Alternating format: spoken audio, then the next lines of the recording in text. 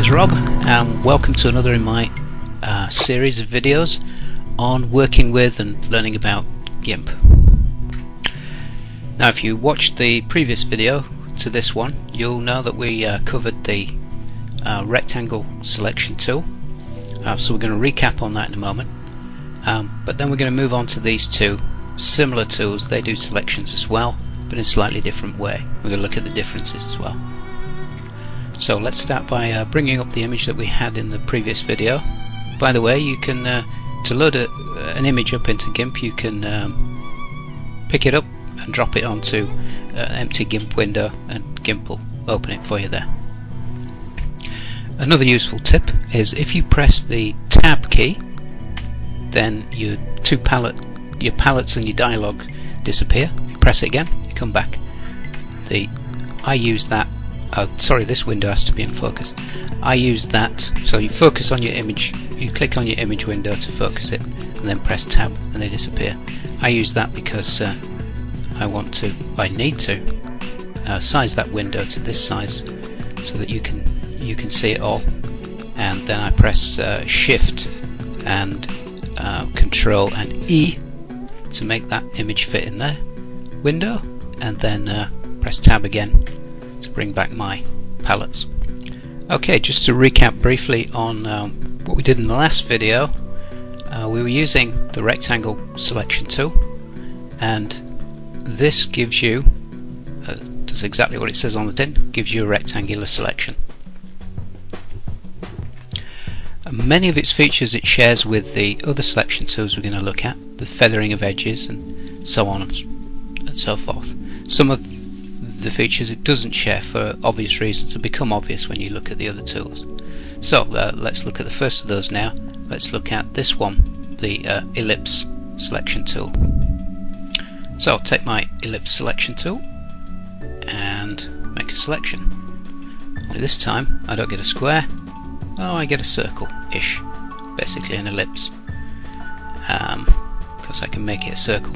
One way to ensure that it is a circle is, again, you can use the aspect ratio. If you remember from the last video, if you select 1 to 1 in there, oops, done 1 to 1, then when I make a selection, I'm only going to be able to make a circle, and there's no way for it to be elliptical. The ellipse selection tool shares with the rectangular selection tool these features, feathering edges and expanding from center, if you remember from last time, along with the aspect ratio, and also the positioning and size. You can set those manually if you so need to do.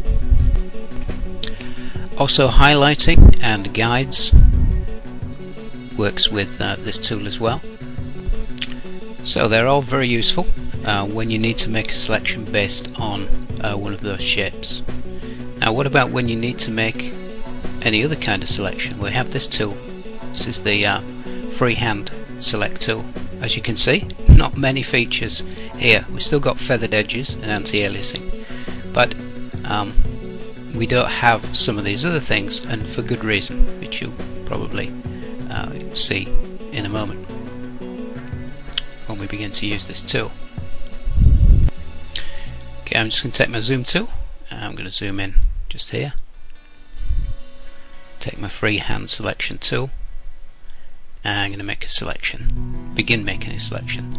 Now the way to work with this tool is, first of all, you click where you want to begin your selection, and it gives you a little anchor point, and then this line follows your mouse or pen. I'm using a pen, and it's inviting you to make another, to click again inside the image to make another point. And using this method repeatedly, you can make a polygonal selection, a many-sided selection, basically any shape you like. Now eventually you need to get back to where you were, and you click in the original, the first circle that was created, and that completes the selection. And now we've got a shape selection. You can treat that just like you treated any of the other selections. For example, you can feather the edges.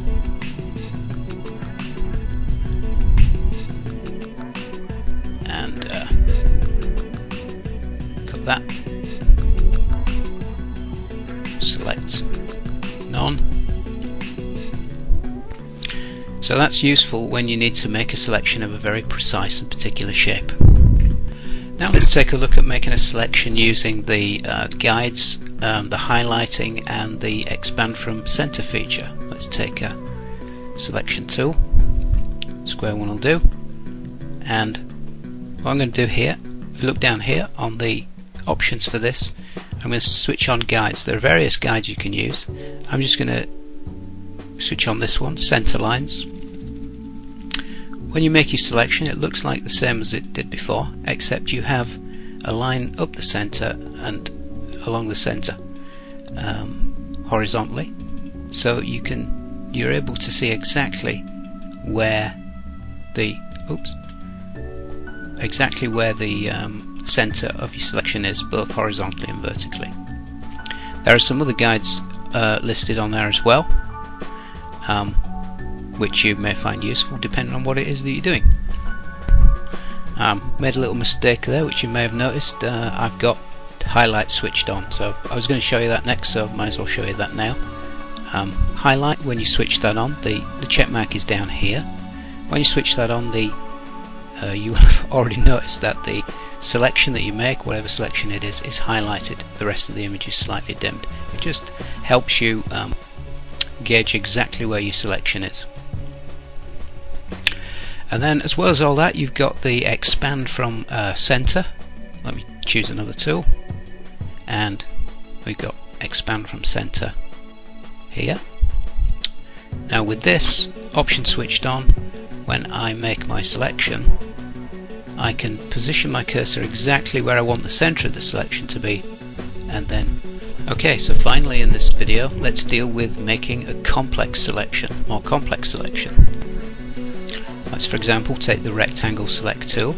Let's just make a selection. Now if you notice over here there's some little icons we haven't dealt with yet. There's 4 of them. This is the one that's usually selected, and it just means normal. But if you hold down the Shift key, then this one is selected. And if we make another selection that intersects the one that we already made, it keeps the selection we made before, but makes another selection where the two are joined together. Just to prove that to you, if I press delete and select none, then as you can see, there is my more complex selection. If you hold down the control key when you're making your second selection, I've just made a circular selection there. I'm now going to hold down the control key, and you can see this icon is selected. Now the reverse thing happens. The selection subtracts from the original. So if I delete that, you can see, do select none, then the second selection I made subtracted from the first. And the final item in this trio of modes here is this one. What this one will do is take the intersection of two selections and make that the selection.